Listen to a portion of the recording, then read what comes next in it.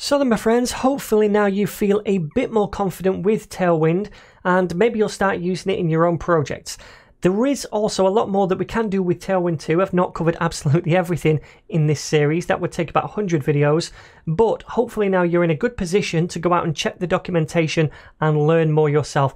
It's really clear and simple to understand, and it gives you a lot of code examples too. Now, I may also do Tailwind stuff in the future, maybe with Vue or React or something else too, so keep your eyes peeled for those. So then my friends, I really hope you've enjoyed this series, and if you have enjoyed it, please don't forget to share, subscribe and like. That really means a lot and it helps out an enormous amount.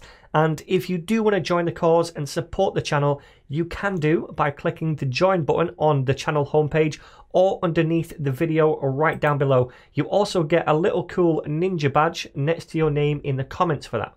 And it's 99 pence or cents per month.